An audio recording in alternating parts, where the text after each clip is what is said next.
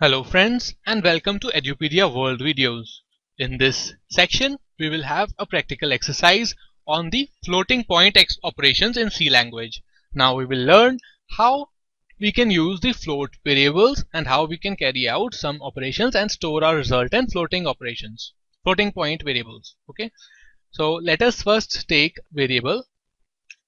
Let us say the variable is float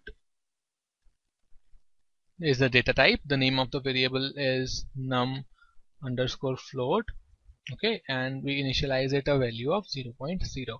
Okay, now it has been initialized, and now let us take some integer variables. Okay, one integer variable is say num1, and we initialize it to a value of 99. Another variable we take as num2, and this variable we initialize as a value of 22. Now what we will do is we'll try to divide 99 by 22 and then store the variable in num float. The output will be stored in num float. Okay, now num float is equal to 99 divided by, sorry, not 99 but num1 divided by num2. Now let us try and print out this variable. So print f, then we will have the constant string, the output of division of percentage d, that will be substituted by num1, and percentage d, this will be replaced by num2, is, this will be replaced by our num underscore float, so it will be percentage f. Now num1 in the same sequence, num2, and then at last float variable num underscore float. Now let us save this function and now compile it, so no errors, and try to run it. Let us see what our output is. So it is taking a while because of the antivirus. Okay, it is saying the output is 4.0.0.0, but did we expect that? No, we did not expect that.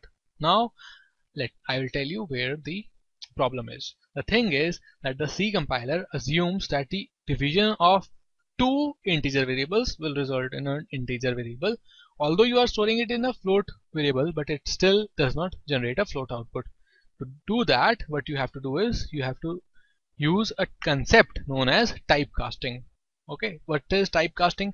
Typecasting is changing the data type from one data type to another, but you can not straight away change the types. You have to have the compatible data types for changing data types.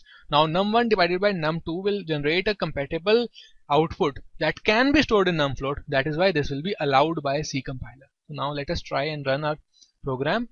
And to typecast, what you do is before the RHS, before the right hand side, you just within single brackets add the data type to which you want to typecast the RHS. Okay, suppose here we want to typecast right hand side to float data type. We have specified float in single brackets before the right hand side. Now just compile it and run it. Now see, the output is 4.50. So because of this typecasting, now our compiler knows that the result has to be given in a float data type, not in a integer data type. Now I will show you another thing, another way in which we don't have to typecast. Suppose we use float variables instead of integer variables over here also.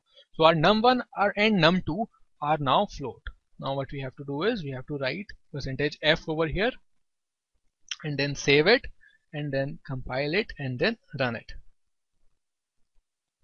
Okay, now it is okay, 4.5. But now let us try and remove the typecasting.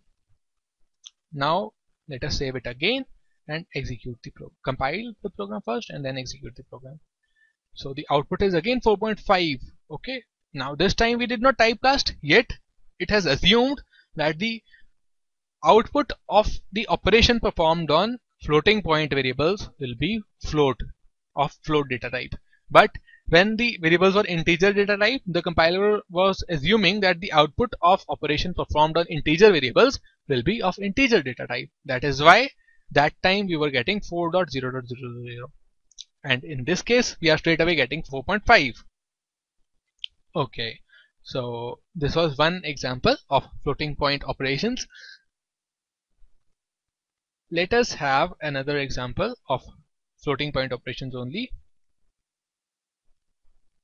Now what we will do is we will try and format the output. So now we can see that earlier the output was coming and it was showing too many digits after the decimal. It is showing by default 6 digits after the decimal.